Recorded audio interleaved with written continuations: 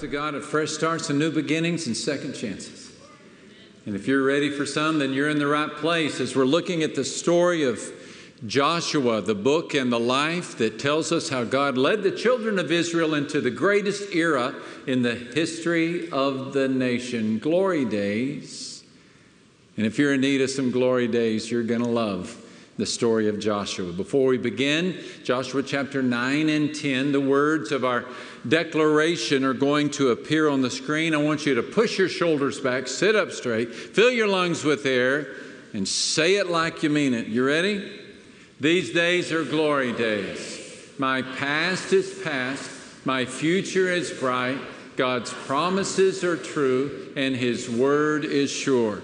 With God as my helper, I will be all He wants me to be, do all He wants me to do, and receive all He wants me to receive. These days are glory days. Yes, Lord, right now, we receive You in the midst of this moment. We welcome whatever it is that You have to say to us, and we bless You. We ask that You'd please forgive the sins of our speaker. There are so many. And grant that we could see Christ and just Christ. And through His name we pray. And all the church said, so we send a greeting to the gathering at Fredericksburg, West Side, Outer West, North Central, Journey Fellowship, and all of you watching online. We're so glad that you are here. Many of you look at the bottom of your outline each week to see what the passage is going to be next week so you can come having read the passage. Nope, that's not a misprint you see there. It does say next week, Joshua chapters 11 through 22. 11 chapters in one sermon. You better bring a lunch. It's a bit of a tedious read. It describes the distribution of the land to the children of Israel. And so I think we can cover it all in just a couple of weeks. And again, it's a bit like reading deeds and warrants and going down to the courthouse and reading files. But there's some truths in that we will mine over the next couple of weeks. And so if you want to come back having read it, we'll look at those chapters. But for today, we're in Joshua chapter 9 and 10. Remember the context. We're following the children of Israel as they inherit the land that God has given to them, looking at these 7 years of unparalleled success. Why did they receive such favor? And what can we learn so that we too might enter into our promised land? Today's takeaway point is simple. Pray audacious prayers. When Martin Luther's co-worker became ill, the reformer prayed boldly for his healing. He later wrote, I besought the Almighty with great vigor.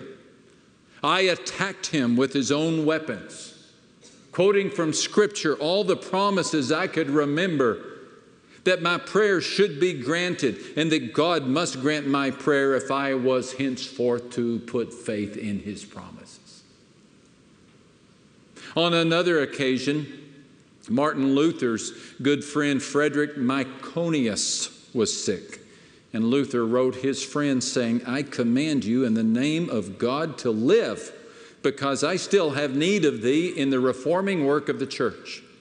The Lord will never let me hear that thou art dead, but will permit thee to survive me. For this I am praying, this is my will, and may my will be done, because I seek only to glorify the name of God. When John Wesley was crossing the Atlantic Ocean by ship, a great storm came upon the sea. Wesley was in his cabin when he became aware of some confusion on board. When he learned that the storm was knocking the ship off course, he responded in prayer. We know the nature of his prayer because Adam Clark, a great scholar in his own right, was there to record the prayer in his diary. John Wesley prayed, Almighty and everlasting God, you have sway everywhere. and all things serve the purpose of your will. You hold the winds in your fist and sit upon the water floods and reign as king forever. Command these winds and these waves that they obey you and take us speedily and safely to the harbor where we would go. Wesley stood up from his knees and he took up his book and he continued to read. Dr. Clark went up on the deck and he found calm winds and the ship was on course. When he reported the answered prayer to John Wesley, Wesley made no remark. So fully did he expect to be heard, wrote Clark, that he took it for granted that he was heard. How bold are your prayers? Boldness in prayer is a new thought for many. We think of speaking softly to God, humbling ourselves before God, having a little talk with Jesus. But agonizing before God, storming heaven with prayers, pounding on the door of the Most High, wrestling with God, isn't such prayer irreverent, presumptuous? Well, it would be had God not invited us to pray as such. So let us come boldly to the very throne of God and stay there to receive His mercy and to find grace to help us in our times of need. Our hero Joshua did this, but not before he didn't. His example teaches us how to pray as well as what happens when we don't pray. If you like to fill in the blanks, let me tell you about a time when Joshua did not pray. In the days immediately after the Shechem gathering that we studied last week, a group of strangers entered Joshua's camp at Gilgal. They told him, "Your servants have come from a far country." They presented themselves as hapless pilgrims from a distant place, and everything fit their story. Their grain sacks, their sandals, their clothes were worn out. Even their bread was moldy and dry. They claimed to be allies of Joshua. Even more, they praised the accomplishments of God, and they asked Joshua and his men to make a covenant with them. Joshua consulted his advisors, and he weighed the options and eventually agreed. 3 days passed before Joshua realized he had been hoodwinked. He had been tricked. These men were not from a distant land. They were from an enemy tribe just 10 to 20 miles away, Gibeon. They wore weathered clothing as a disguise. They brought props of stale bread to fool Joshua. They pretended to be foreigners because they knew what Joshua had done to the people of Jericho and of Ai. They may have also known that God's law made a special provision for cities outside of Canaan. So being afraid, they resorted to deception. And we wonder, why didn't Joshua and his men pick this up? The scriptures tell us they did not ask the counsel of the Lord. Scripture slaps Joshua's hands here. He didn't pray. The practice of the Hebrew people was supposed to be pray first, act later. They were supposed to stand before Eleazar, the priest, who shall inquire before the Lord. Joshua did everything but this. He and his elders asked careful questions. They investigated the story of the newcomers. They investigated the evidence, but they didn't pray. And they entered into an alliance with the enemy because they did not seek the counsel of God. This alliance quickly proved to be troublesome. The other kings of Canaan saw the Gibeonites, the ones who had disguised themselves, as traitors.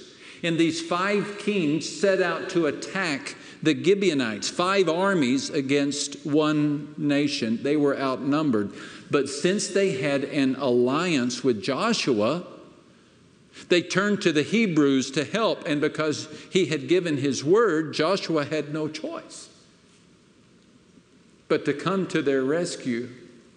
So Joshua ascended from Gilgal, that's their encampment, he and all the people of war with him, and all the mighty men of valor. And the Lord said to Joshua, "Do not fear them, for I have delivered them into your hand. Not a man of them shall stand before you."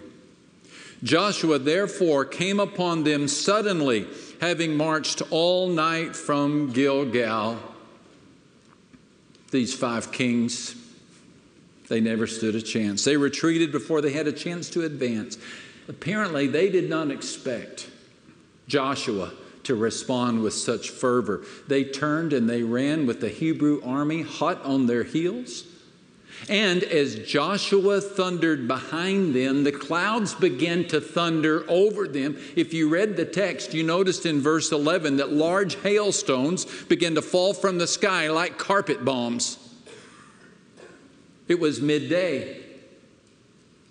Joshua saw the hailstones falling, and he anticipated the sun setting, and he realized, I need more time. This day is passing too quickly.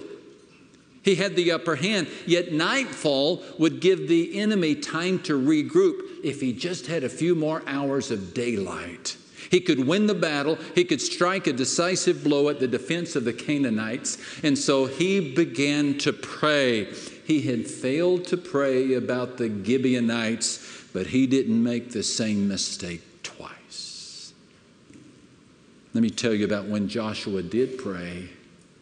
Reading from the Mesaj translation. The day God gave the Amorites up to Israel, Joshua spoke to God, with all Israel listening. Stop, sun, over Gibeon. Halt, moon, over Ajalon Valley. And sun stopped. Moon stood stock still until he defeated his enemies. You can find this written in the book of Jasher. The sun stopped in its tracks in mid-sky, just sat there all day. There's never been a day like that before or since. God took orders from a human voice. Truly, God fought for Israel. Then Joshua returned, all Israel with him, to the camp at Gilgal. Joshua's victory that day was complete. The Hebrews defeated the 5 enemy kings in one fell swoop. And the conquering of the promised land was all but guaranteed. What made the difference? The audacious prayer of Joshua. Joshua called out to God. He asked the maker of the heavens to press the cosmic pause button. I think it's interesting that the narrator, knowing that his readers would be shocked at the story, referred to the book of Jasher, an extra biblical volume that just contains stories, a history of the Hebrew people. He was stating, in essence, if you find this hard to believe, check out the history book. The verse I think that deserves your highlighter is verse 14. God took orders from a human voice. God, in his providence, chose to hear and heed Joshua's request. Does he still? Would he still? Might he still? This is the question. Does God listen when we pray? Like Joshua, you face battles. 5 kings are bearing down upon you right now. Discouragement, deception, defeat, destruction, and death. They roar into your world like a Hell's Angel motorcycle gang. And their goal is to chase you back into the wilderness. And you have 2 choices. You can either turn away and run, or you can turn to God and pray. Respond in prayer.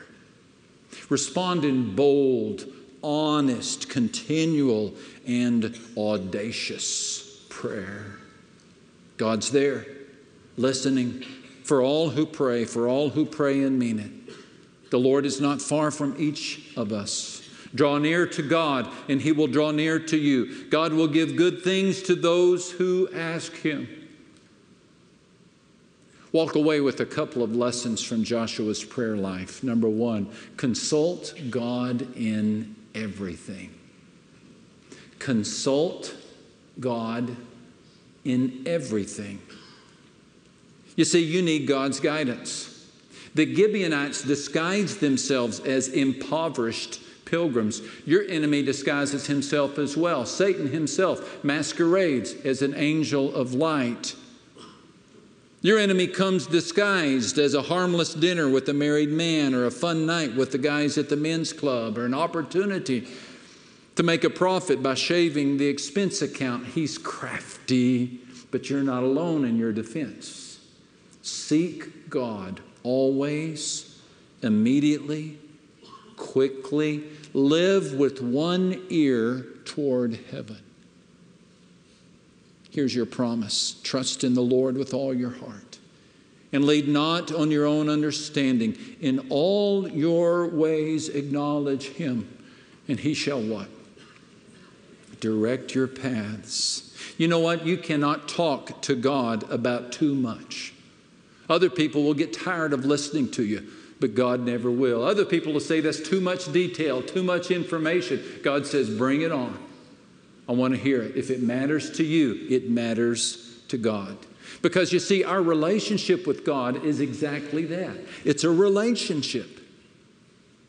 And His invitation is clear and simple. He says, come and talk with me, O my people. And our response, Lord, I'm coming. It's that simple.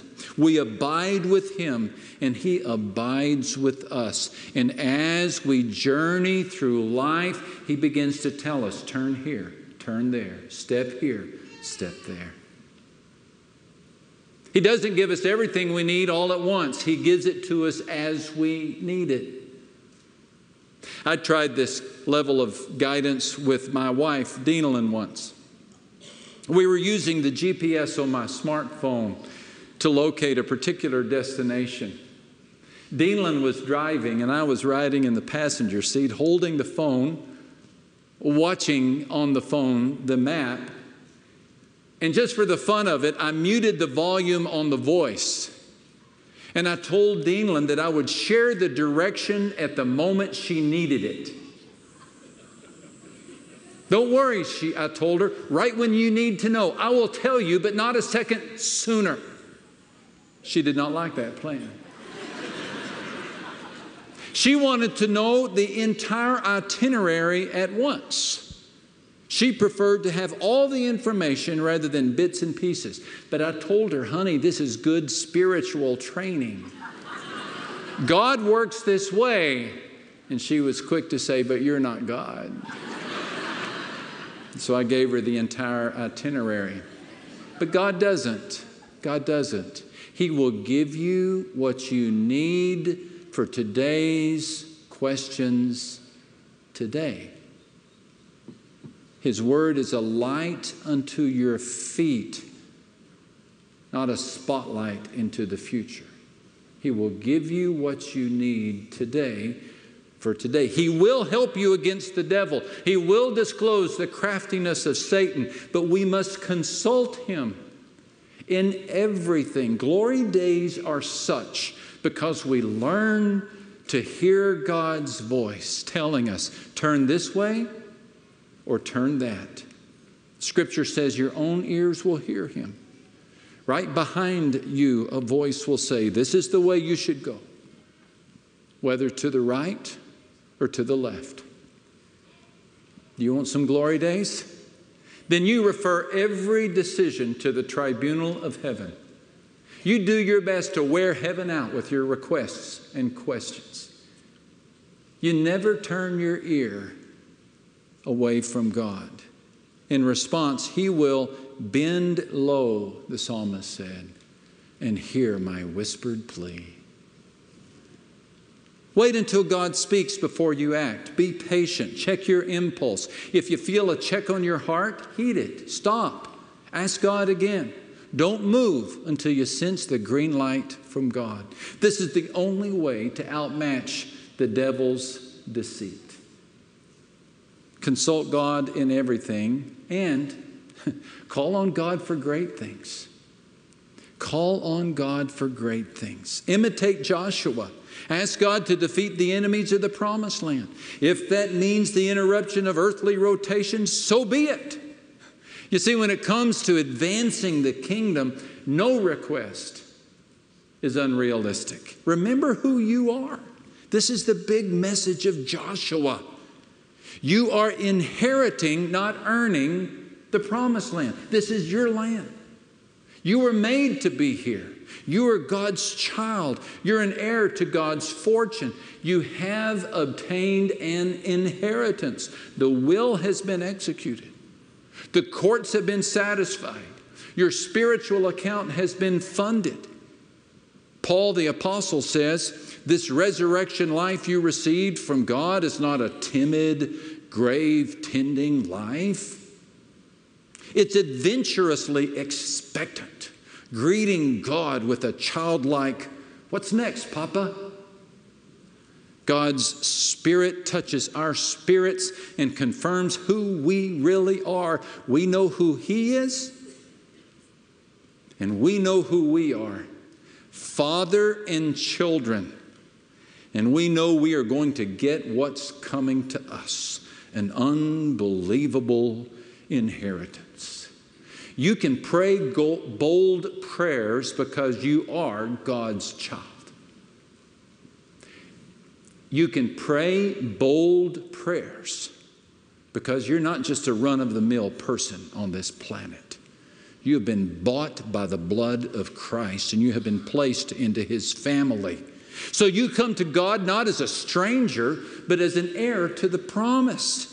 You approach God's throne not as an interloper, but as a child in whom the Spirit of God dwells.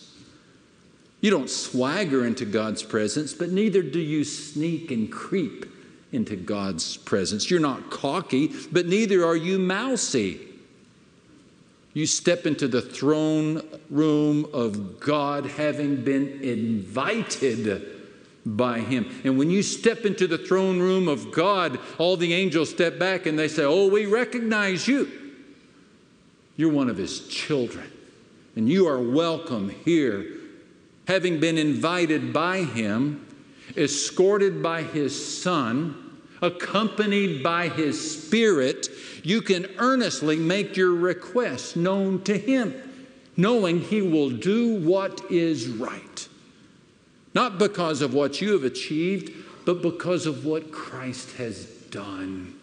Jesus spilled His blood for you. Consequently, you can spill your heart before God. Now, maybe you don't need the sun to stop, but boy, you need the temptation to leave. You need the fog of fear to lift. You need the cancer to vanish. You don't need a longer day, but you likely need a deeper faith, a stronger resolve, or a higher call.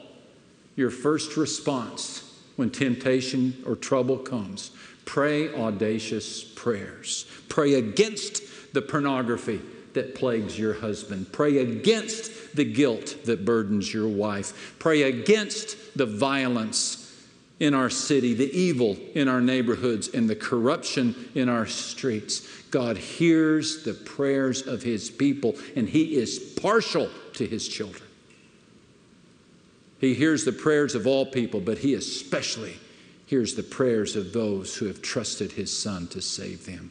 This is your privilege and your responsibility, and He will hear when you pray. During the season I was working on this sermon, I had the opportunity to lead a group of 500 people to Israel. One morning we had a Bible study on the southern steps of the Temple Mount.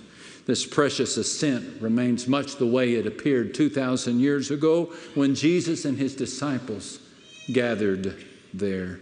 Our group sat with the eastern sun on their left shoulder and the temple wall to their backs. And behind them, there was the Dome of the Rock, the third holiest site in the Muslim faith. For my lesson, I chose a phrase out of John 3:16, one and only. Since we were standing where Jesus himself stood, it seemed only right to consider the claim that Jesus himself made, that he was the one and only Son of God. And the fact that we sat in the shadow of a mosque dedicated to Muhammad only accentuated the contrast. A few minutes into the message, a mysterious voice began to mock my words. It was high-pitched. It was eerie. Each time I said one and only, it parroted, one and only. Each time I said the name Jesus, a voice from somewhere, heavy with accent, would mimic Jesus, Jesus, Jesus. The interruption had all the earmarks of a spiritual conflict, Christ being again proclaimed in a holy place in the holy city where he stood, Christ being mocked where he was mocked then. Jesus' authority declared, Jesus' authority belittled. I could tell that the voice came from back behind the people, but I just couldn't see where. I searched the walls but saw nothing. People began to turn and look for the origin of the voice, as did the guides and the guards, but no one could isolate it. The more I preached, the more it parroted. For fear of conceding defeat to this odd force, I decided not to stop. The second point in my message was Christ, the one and only ruler. And rather than preach the point, I decided to pray the point. Jesus is the supreme authority of this place, any place, and every place, I pray. Which, by the way, includes you, demons, you, servants of hell, and you, Satan himself, if you're the one issuing this voice. You are not welcome in this gathering. And I repeated the declaration several times, and the group began to shout amen and applaud and stand, and within moments the voice was suddenly silent. It stopped completely, as if a switch had been flipped. We finished the Bible lesson in peace. Afterwards, I asked the tour leader, I said, "You must have found the culprit." He said, "We never did. We tried, but we could not find him." Now, a person might chalk the sudden silence of the scoffer up to coincidence. I choose not to. I chalk it up to providence. That when the authority of Christ is proclaimed, that when a child of God declares the presence of God, that Satan has to turn and leave. Resist the devil. He will flee from you. This is the authority that you have been given as a child, as a son or daughter of God. And this includes any voice, any force that is seeking right now to drive you out of the promised land. Remember, God fights for you. So you will not have to fight this battle. Take your position, stand firm, and see the deliverance the Lord will give you. Church, call on God. Call on God. Declare the name of Jesus. Ask, it will be given to you. If you believe, you will get anything you ask for in prayer. You are not without hope because you are not without prayer. You are never on your own. You may think you are. You may feel like you are. But I want to tell you, you are one prayer away from a new day. You just keep praying. You just keep talking. You consult God in everything. You keep an ear toward heaven. And you call on God for great things. And you might bring a little extra sunscreen. because this day of victory that awaits you is going to last a long, long time. You receive it? Amen. Thank you, Lord, for the promise that you give us, that our prayers are heard and heeded by the God of heaven.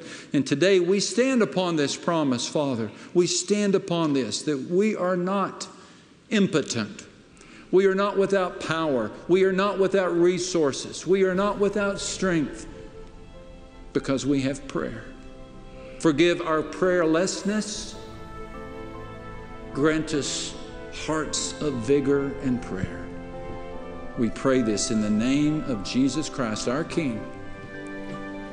And all the church said, amen.